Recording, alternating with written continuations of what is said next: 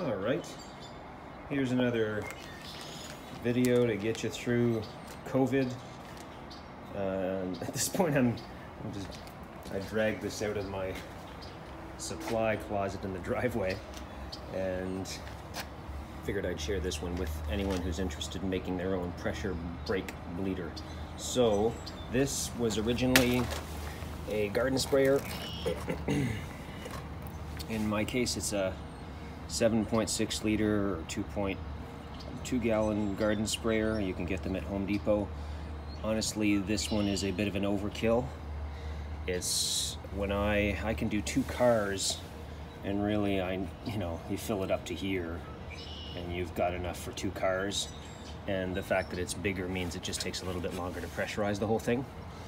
The neat thing about this, if you have one of these around, is I use my compressor, but you don't need to, because these garden sprayers have their own little, oops, don't need to do that. They have their own little compression apparatus, so you can pump this up, get it to the right PSI, and then bleed your brakes that way.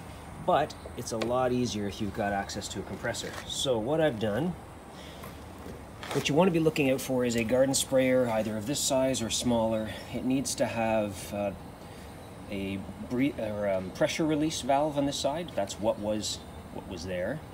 And I think this was for the sprayer here. Or maybe the other way around, I can't remember. But either way, you need a garden sprayer with 2 orifices. And then you're going to need to go to your local hardware store and get some adapters. I can't remember what sizes these were, but bring the garden sprayer with you. And I do remember wrapping a liberal amount of Teflon tape to get the seal decent. So I got a female-female coupling of 2 different sizes. I got a straight length of copper pipe. I got a T with one end attaching a pressure gauge to one end and a Schrader valve to the other. The Schrader valve is helpful to connect your compressor to it. So when you're bleeding brakes, the specs will usually call for anywhere between 15 and 25 PSI. So slam either any kind of pump on here, or you can use the handle, but bottom line is you need to monitor the pressure. I usually get it up to 25 because I know mine leaks ever so slowly, so by the time I'm done it creeps down to 18 and I can still get the pressure bleed done.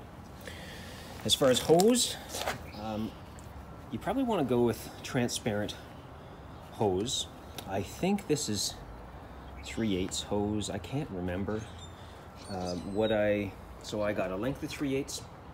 I got a, what is this, a valve from a water pipe for your sink with some compression fittings on both sides. I actually went from one size of hose to another just because I needed to fit this end into the compression orifice that I think originally held the sprayer. So that's a compression fitting. The plastic pipe needs to fit in there, and I wrapped some electric tape around that just so that the fit would be better. You don't need to have it airtight, you just need to have it so that it'll retain enough pressure to do your bleed. Okay, so you may be wondering why I've got a compressor fitting at this end. So this is where the magic happens, if you will. Head to the junkyard, and for every vehicle you own, get yourself a sprayer brake cap, brake fluid cap. So I have 2 different variants on my cars, and you won't need, originally I had some kind of idea that I needed to have a Schrader valve on here.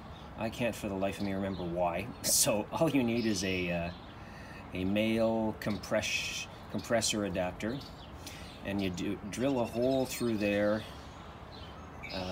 The key is to drill a hole that allows for you to screw that adapter in and still retain some kind of pressure. So play that one by ear. And I then used some material to seal around the sides, although I didn't do that for this fitting, so I guess this one ended up being just fine airtight wise. Okay, and so here's your cap from the rec yard. You're going to need to drill this never mind this. And then the other trick here is the brake cap has a pressure relief mechanism built into it that you need to bypass. So you can figure out how it works simply by taking out the rubber gasket in the brake cap and figuring out how the air makes its way through, and then just seal it up with, God, I wish I could remember what I used here. I think it was a Permatex product to seal that up. Kind of anaerobic sealer or something. Anyway, it doesn't matter. You can use silicone in there as long as you make a seal, because yeah, those brake caps won't seal up properly unless you you seal up the air vents in them. So this is for the P2 style Volvo. All of the S60s, V70s, and SAs use that. Then I've got my second one here. This is for my newer 2010 Volvo V70. Again, don't bother with this. You just need this. Drill through and then poke it through. Same thing. You'll see that I had to put some of that product in and around the gasket to seal that properly, and you get an airtight seal. So then all you do is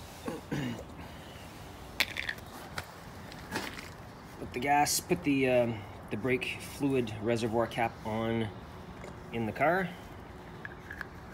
Slam this on like, whoop, nice, there goes some brake fluid in the driveway. Slam this on like so. You got your pressure built up, and then you simply release this to open up the flow of brake fluid. And as long as you maintain the PSI in there, once you start popping open each release valve on each of the 4 calipers in your vehicle, you'll be pushing nice fresh fluid through from this 2-gallon tank right through your pipes and through your calipers. Is this cost effective? Well, I can't remember what I spent, but you know, these little doodads add up. It really was mostly cost effective for me because I had this tank sitting in my supply closet anyway. So like I said, find a smaller one, it'll be a lot cheaper. To buy this would be not so cost effective because you could get one of those Motive bleed kits for the same price. The really nice thing about this obviously is you get some customization for every vehicle you own. You can either get one of these caps at the rec yard or just go to your dealership and order a brake cap for $9. And then that's it. Obviously there are different other ways you can do this, including using your son to help depress the brake pedal. In many cases, I found myself stranded in the driveway with no one nearby, so having a kit like this at the ready allows you to do all 4 wheels by yourself pretty quickly. Hope this is of help to someone out there. Any questions, feel free to comment.